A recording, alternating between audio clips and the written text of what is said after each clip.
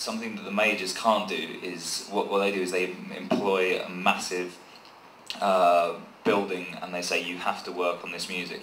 What we do is we try and find a smaller team of people that really care about each individual band. So the Young Knives and Foals have each got about 10 to 12 people working for them, but they're all freelance, so they really care about just that band, so they do a really good job. So we'll have a freelance press person and a freelance radio person for each band individually, so that they're just fighting for the one band that they really love and getting the best results for us across all of those different channels. I think there are two ways to look at how we release our music, which is first, as Tim mentions, apart from obviously it being created, is there's that promotional side, which is just trying to excite the music industry. And what we call the music industry is this scary, horrible machine that basically filters out what people's tastes are. And this is partly why we exist, because we want to promote artists that we're scared about entering this machine to spew their work out. So there's the promotion side, which is what Tim mentioned. Then thereafter there's the distribution physically, to whether we want to get our records out in shops or whatever, and we work with different people in which we do that.